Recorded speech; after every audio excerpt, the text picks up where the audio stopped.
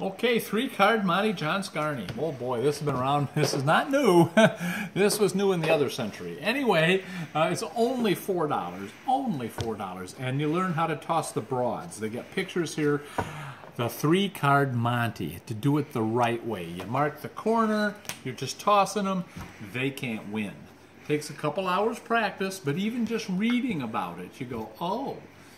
And you realize they could do this to you at the casino practically with 21, but that's another story. It does make you think before you play cards with anybody. Great little book, Three-Card Monte, John Scarne.